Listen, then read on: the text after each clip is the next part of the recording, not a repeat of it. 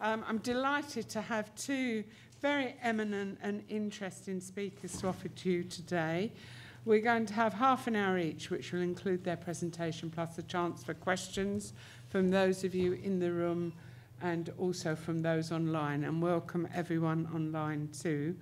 We're going to start off with Jo Axe, who's Associate Dean at Royal Roads. She's going to be talking about the subject so many of us are interested in now, which is OERs. She tells me she's from the UK originally and went to Canada in the 80s. And she's been a businesswoman as well as an academic. So I think all learning technologies will particularly benefit from your both pragmatic and conceptual approach. So I'm sure you'd rather hear from her rather than me. So over to you, Jo, and off we go. Thank you. Thank you very much. So as was mentioned, I'm the Associate Dean in the Faculty of Management at Royal Roads University. Royal Roads is in Victoria in British Columbia. I don't know how many of you have been to British Columbia, but it's not too different, the climate where I live myself, from what it is here. What I'm going to do today is I'm talking about, there are two main elements. One is the bridging program that we're doing at Royal Roads, which bridges students coming into our BCom program. The other component is the open educational resource. So we took the bridging program and we put it open, which was done through a grant from BC Campus, which allowed us to have some resources to do that process. So what I'm going to talk about firstly is, to put it into context, is the post-secondary education in British Columbia. Now, where I came from, it's now 20 to 4 in the morning. So I had asked a couple of my colleagues to join me online so we could have a live interaction. Unfortunately, they were asleep, so they said they preferred giving a video presentation. So I have two very short video clips just to put things into context.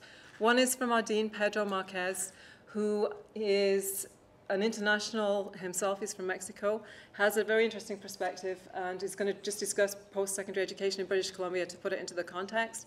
The second person is Mary Burgess, who is our director for CTET, which is our Center for Educational Technologies, Learning and Technologies. So we'll have a couple of clips. I'm going to talk briefly about BC Campus. They gave us part of the grant that allowed us to complete this process. I'll put it into the context going smaller, as in Royal Roads University, and what our students look like. I am completely not familiar with teaching in lecture halls. We have maximum class sizes of around 55 students.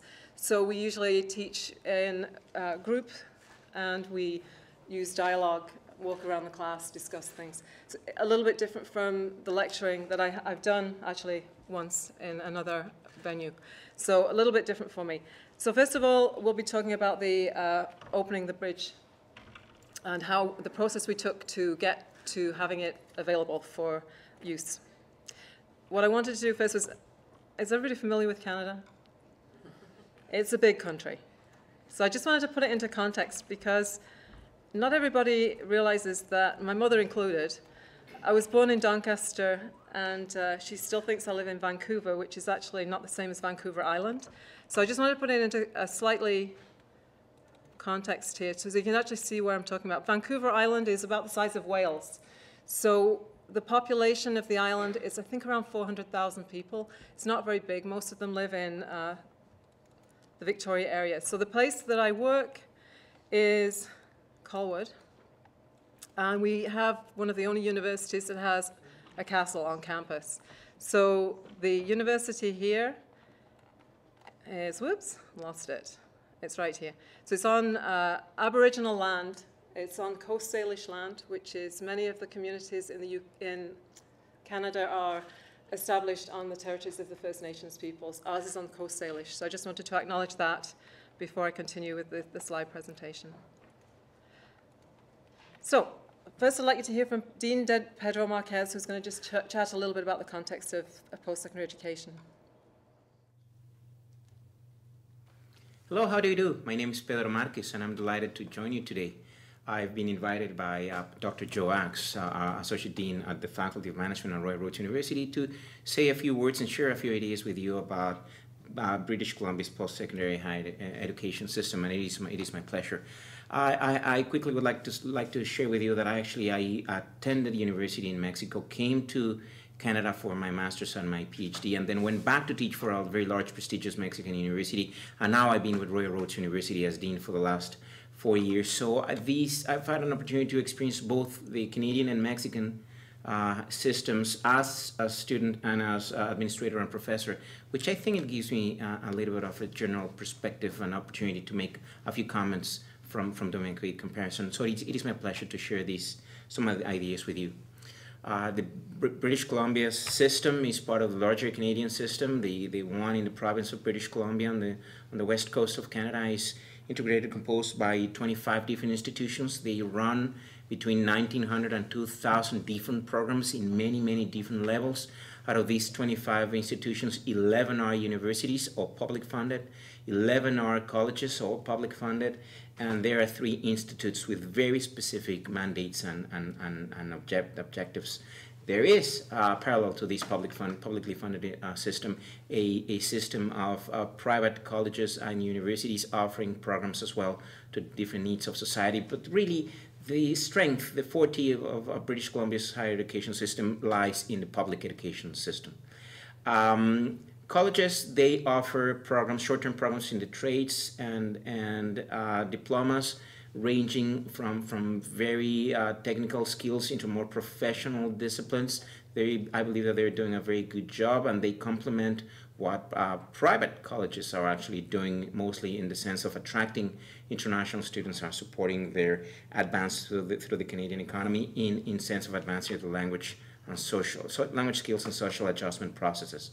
The 11 universities are very strong, and this is my honest, absolute opinion, ranging from very specialized institutions like Royal Roads University, who has been created with a special purpose of serving the working professional, to the University of British Columbia, which I'm convinced that is one of the top best universities around the world.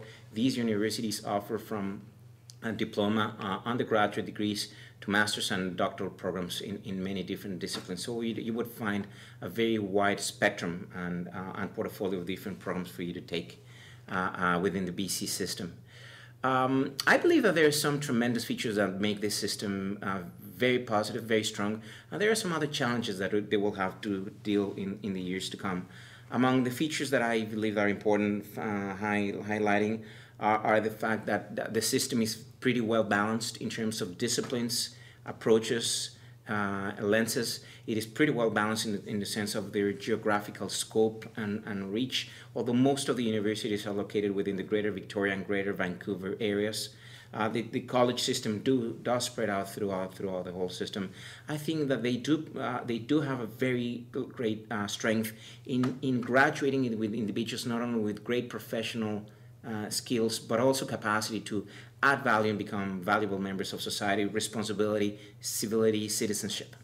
The system has also done a very good job in reacting to the multicultural needs of the multicultural Canadian population, although these universities have not yet accomplished a significant amount of cooperation in order to do a better job in attracting and retaining top talent from across the world through their university programs. As well, I believe that the programs are very interdisciplinary, which is nothing but good news for the overall composition of the BC system. In terms of challenges for the future, I think that there are a couple, but probably the most important is the end of the baby boom. Society in Canada, as in the rest of the world, is changing, and now that constant flow of students that demanding traditional programs is coming to an end, and so universities will have to respond to the demanded need to evolve from a training into a knowledge management institution. So the portfolio and pedagogical approaches will probably have to adjust. The system will face some financial stresses as well.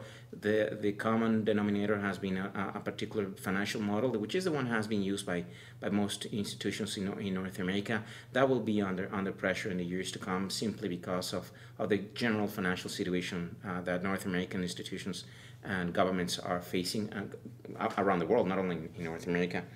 And I also believe that there is a need for more collaboration and support in an integrated strategy for how to attract and retain international students so that they actually go back to their countries of origin and add value and expand the prestige and reputation of the Canadian films, or maybe to stay in Canada, particularly British Columbia, and enrich the changing needs of the Canadian society.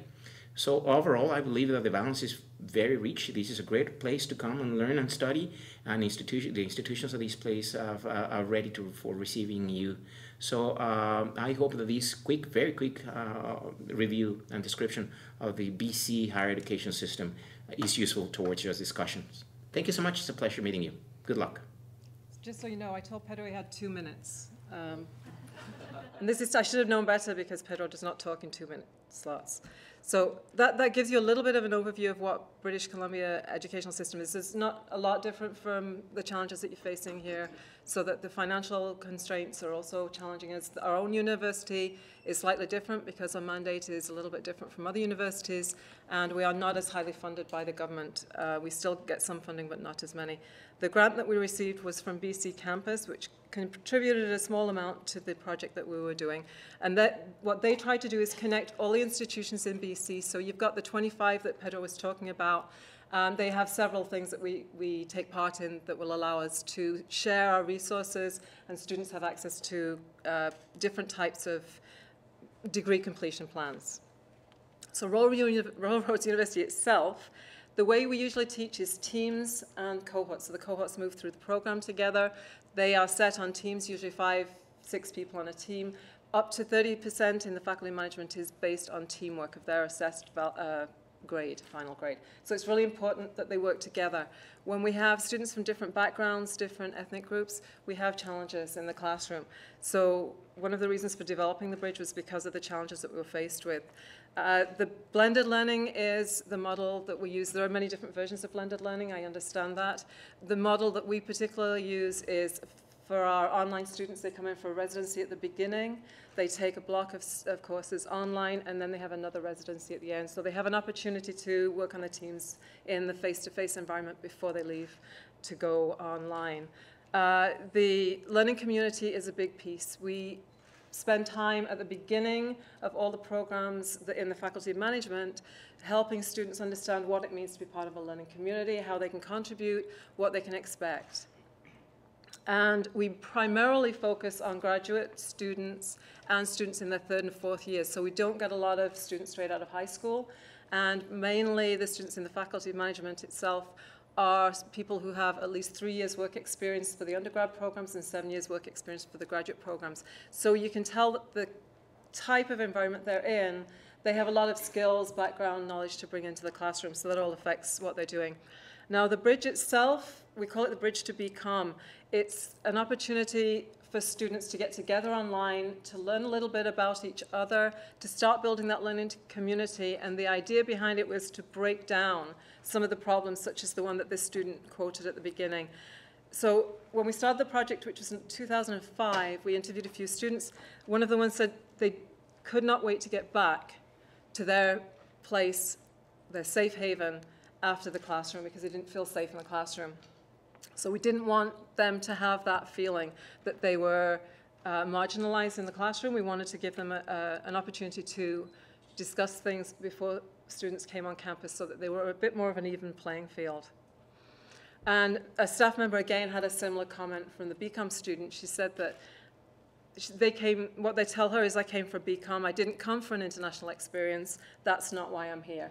So what we wanted to do is try and emphasize to those students the value of having that international experience in the classroom. And even though they were domestic Canadian students, that coming into a classroom that had students from India, China, Korea, all over the world was beneficial and that they could learn a lot and share a lot with those students.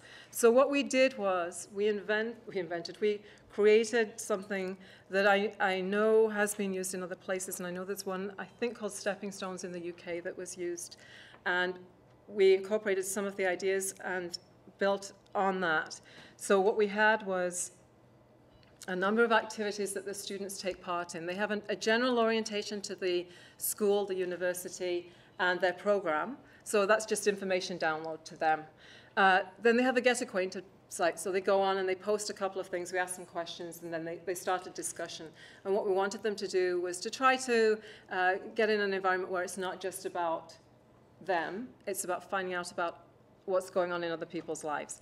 There's proactive hosted discussions, so we had several places where the students could go in and learn about things that they were going to be doing with somebody who'd already been there. So University Life would come on and tell them about disability programs, so in case they needed to know things about that. We would have students, alumni who'd come back in, who'd taken part in competitions, our case competition, and they would tell them how to do that. Students for Free Enterprise, there was another group came in and did something for that. So there are lots of things that they could ask about. There was a welcoming Q&A, again, just a discussion area, and then we did something called Dinner and a Movie. So what we did was we gave them a movie. You have to read this movie, watch this movie at some point during the week. Here's a recipe, and watch the movie, eat the food, and then we'll talk about it. So it was actually quite an interesting exercise. Presentation skills, we had a brief discussion on that. Course preparation, which they didn't have to do, but it was there if they wanted to, so they could do the readings ahead. Then this key piece on learning community, individual reflection on learning community. They had some reading to do, and then a discussion, and they had to have a short biography about, a short exercise that they had to write about what they thought learning community meant to them. We took that into the foundations, which is number 11, and provided them with the opportunity to discuss it further and to develop a learning community themselves. So this all started online. They didn't know each other, and there was a great opportunity for dropping into other people's posts and chatting that way. So what they said about it, they wanted to create connections. So they came in there wanting to do something. It gave them that familiarity, so that when they walked in the classroom, they knew people on the first day, and it started them thinking about learning communities. So what did it mean to be part of an ROU classroom? What did it mean to come to the university and be in a learning community? It was a small step, lots of additional things that they could do. It gave them confidence, and without it, they would have been scared. Those were the good things. There were also some things they didn't like. So one student said, nobody was posting on it, no interaction, too much pressure. So we were saying, you have to do this, it's mandatory. They didn't like it, pushed back. They went into panic mode because it was one of those things where, for an introvert, didn't really want to do that yet. They weren't mentally ready for it, wasn't prepared for it. So it created stress. Didn't have enough time because I was working. And when they've got similar backgrounds, so this individual noticed that students who had similar things going on, they actually focused on students who are like themselves rather than what we wanted or hoped they would do is try and find things out about students that they didn't know about. I'm going to skip over that because I see the time is verging on, and I will go over some of the points that Mary pointed out.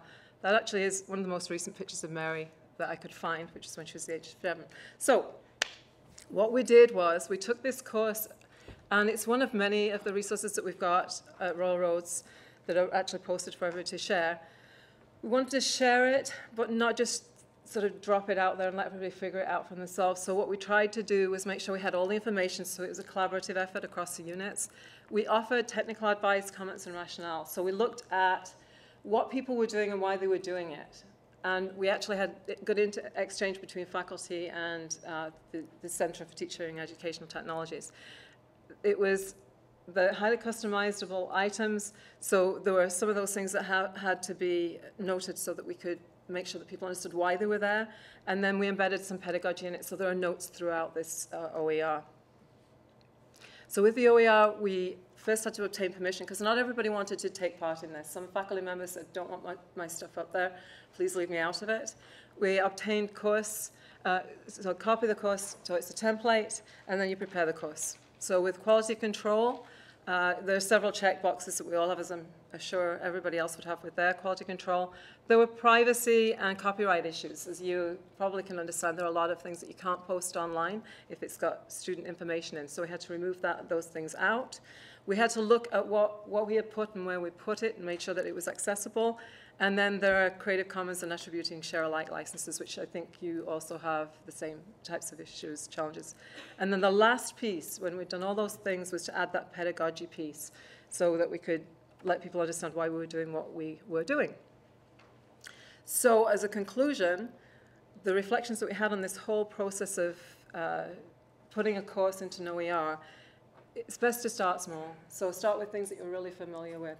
We had several courses that we're doing, well, some are more complex than others. The one that was started, the first one out, was actually the one that the Centre for Teaching and Educational Technologies did themselves. It's their it's an instructional skills workshop, so it allowed people to go in and understand what it was like to teach online. And that's apparently one of the most popular downloads, so they find that a lot of people like that one and will take it and customize it for their own use. Have clear guidelines. That was actually, in answer to a question I asked of Mary, what happens if you find somebody wants to put their course on, but you're not sure if it's a course that should be on? So Mary said what we do is we have really clear guidelines so people understand what it is we're looking for in a course and what we would like to put forward, because not every course is appropriate. And it does take time. So the sharing across units, the conversations you have to have, it's not a small piece. She said once they've got all the check-offs and everybody's okay with doing it, it takes them about 2 days to go through the process of getting the course ready for opening. And make sure you've got sufficient resources, which is something we all struggle with. Our own thing is continuous improvement, so we're continually trying to figure out what it is we need to do and how we need to change it, so each time there's another reiteration, we find out more things that we could be doing to making it better, and understanding that some people will opt out. So even though somebody has this fantastic course with lots of tools embedded in it, and you know that students love it, that individual might choose to say, I don't want it. So we have to be okay with that. And one of the other critical pieces Mary mentioned in her video clip was that it's important to get buy-in from senior management to do this. Our university is very small. We have less than 2,000 FTEs, so student numbers are small. Our university is one where you can walk across campus in about 5 minutes. We have a castle on it, so it's very small. So it's easy for us to get buy-in. We talk to people on a daily basis. It might be different in other institutions. And that is it. I believe that's a 20 minutes. Oh, a couple of minutes, yeah. That's watching that clock. Thank you. Oh, yes. The 2 clocks the same different times. I've been going by this one. So thank you very much. Thank you, Jo, for sharing an insight into what sounds like a most interesting place and to explain some of the things that you're really addressing, which I know are at the heart of much of what everyone is tackling. So colleagues, if you can put your hand up if you have a question and we'll get the mic to you. But I think we'll go over to any online questions yet. Well, just a minute. If we can just ask you to wait for the mic because we're recording. So there's one here.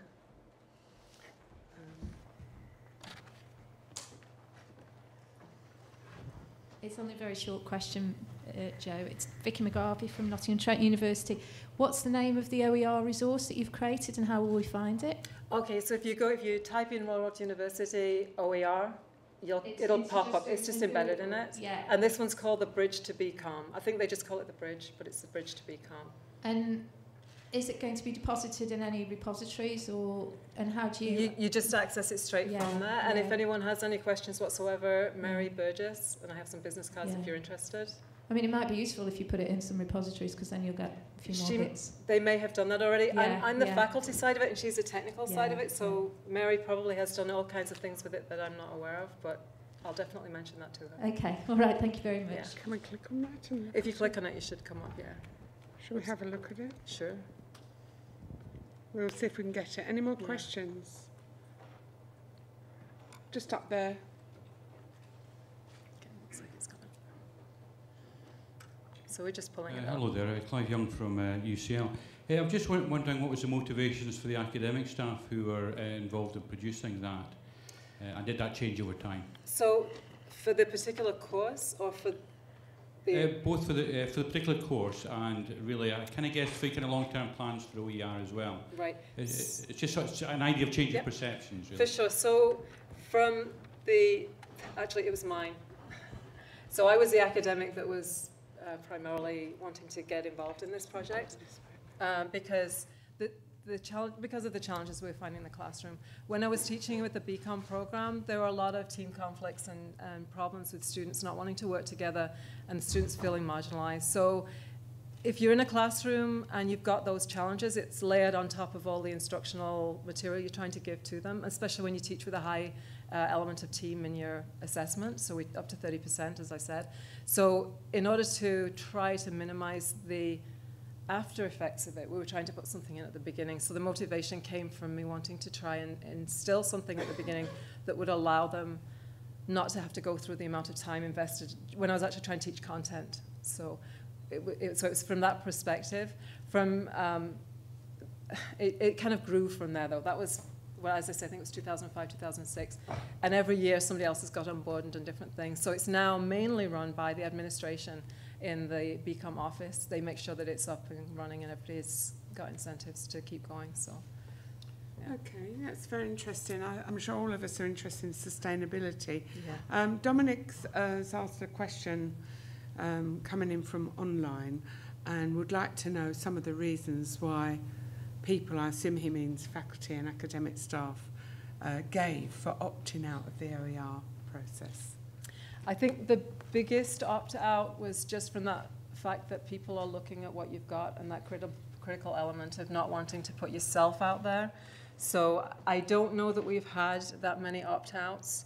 It's primarily, as far as I know, I only know of, I believe, one that was not confident about wanting to put themselves out. So it doesn't mean that it reflected on their particular piece of the course or anything. It's just that their preference was to keep it to them tight till they were ready, I guess, to do it. So hopefully we can work on that and get them more confident with it.